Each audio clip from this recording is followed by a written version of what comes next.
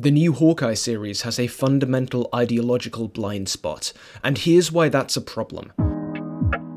Look, first things first, I want to make it clear that I'm having a great time with the Hawkeye series. Kate Bishop in particular is one of my favourite new MCU characters in a very long time, and Hailee Steinfeld's enthusiastic portrayal feels layered and genuine. This video isn't me criticising the series or this character, not really. It's more my attempt to use Kate to highlight a particular aspect of the Hawkeye series and the MCU as a whole that I find troubling.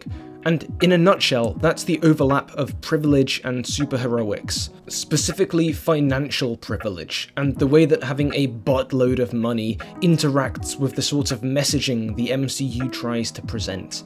We'll talk about the wider MCU in this context in a little while, but first, let's talk about Kate Bishop. She's plucky, she's skilled, she's a badass, but she's also rich, really rich. And being the daughter of wealthy parents doesn't make her bad, that's not what I'm saying at all. What I am saying though is that it's this wealth which is directly responsible for the events of the Hawkeye series, in a way that's never really recognised diegetically. And I don't just mean that Kate's life and skill set, like the years upon years of necessary archery and martial arts classes, are objectively more achievable for someone from a rich background, even though that is doubtless true. I'm not even talking about the fact that the plot's inciting incident, that is, Kate's interference with the underground auction and theft of the Ronin suit, happens directly due to the aggressive 1%ness of the heroine. No, the first thing I want to point out is something which is more obvious, but it's so obvious that it's maybe hard to notice. Kate is free to run around New York all day and night with Hawkeye. Everything that she does, everything that they do together over this week, is possible because she's an heiress, practically. Think about it, the major reason that Kate is even able to have this adventure, be the star of this story, is the fact that she has no other obligations. Yeah, she has a job, but she works for her mum's company.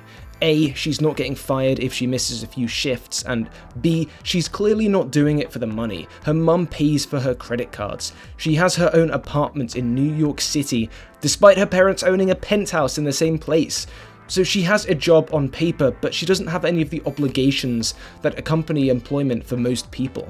If one of the other servers that Kate was impersonating had been in the auction room, if it was Gary who stole the Ronin suit, even if they had been as physically skilled as Kate, the story wouldn't have played out the same way. Hawkeye would have been like, "Hey, we've got to stake out the tracksuit mafia," or whatever, and this non-Kate character would have replied, "Oh shoot, I can't, I have to go to work, so I can pay rent and not, become homeless."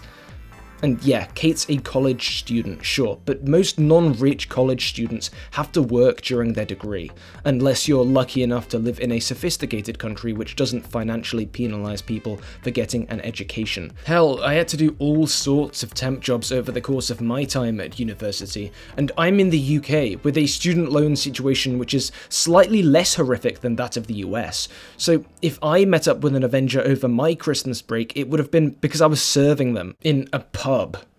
So Kate is very much in a position of privilege, financially speaking, and this is the reason that the events of the Hawkeye series can unfold. But okay, so what? That's realistic, right? The 1% get all of the opportunities while the rest of us are busy working. Well, there's two things I'd say to that. One, this is a sort of realism that the MCU doesn't really tend to go in for. Wealth isn't typically a barrier to the MCU's superheroes.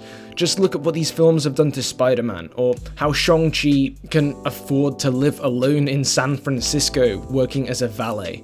We'll talk a little more about this shortly, but I think it's fair to say that the MCU never dwells on the implications of money unless they want to consciously make a point about money.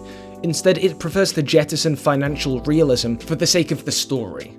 And the second point I want to make is that Hawkeye isn't interested in making a point about financial privilege.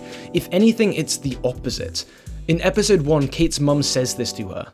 "I know that young people think they're invincible, and rich people think they're invincible, and you have always been both, so take it from someone who hasn't.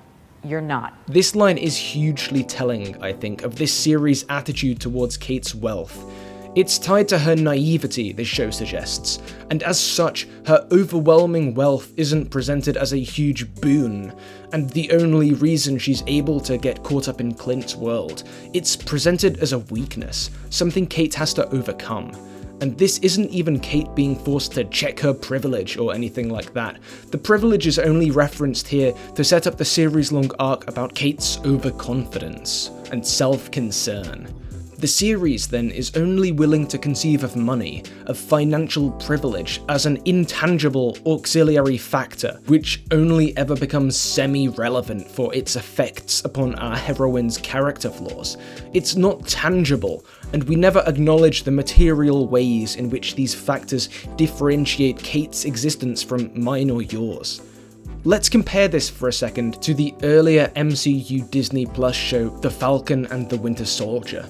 That show was a little messy, ideologically speaking, but to its credit, it definitely considered the financial aspects of life in the MCU a lot more than Hawkeye has.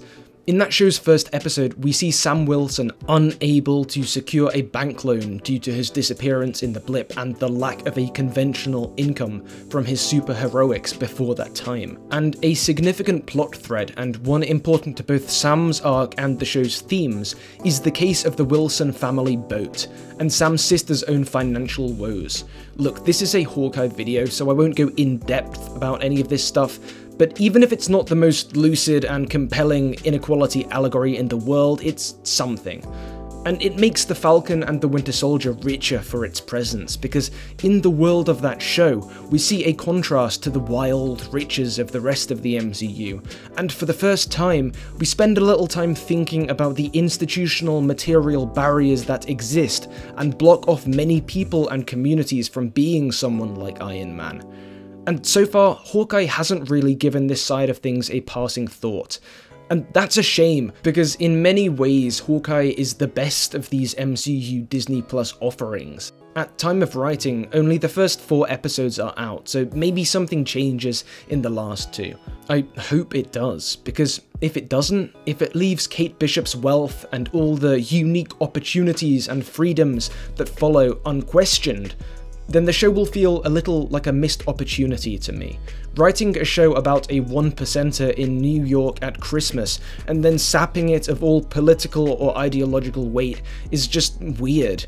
Classic Hollywood neoliberal brainworms. And yes, you, in the back, the one that smells like Cheeto dust, I know what you're about to say, but no. Hawkeye isn't political because a female main character exists, or because it has a competent female main character. Kate Bishop isn't a Mary Sue, but even if she was, that wouldn't make it political. Daredevil was a more political show than this. That was about gentrification and government and police corruption, the thin line between crony capitalist monopoly builders and outright crime. That was about minorities being priced out of affordable housing and institutional indifference to anything other than cash. So yeah, go back to your basement, Cheeto dust guy. But it's not all bad news, because I think the next time we see Kate Bishop, there's a good chance we see this privilege addressed in some fashion, and I'll tell you why I think that. All throughout Marvel's Phase 4, the studio is clearly seeding young Avengers, like the recast version of Ant-Man's daughter Cassie coming up in Quantumania, like the Maximoff twins, like Kate herself, maybe even Kid Loki too. And to return to the Falcon and the Winter Soldier, we get a little look at Elijah Bradley in his granddad's house in Baltimore. This is Patriot from the comics, a young Avenger who kind of gets some inherited super soldier juice from Isaiah.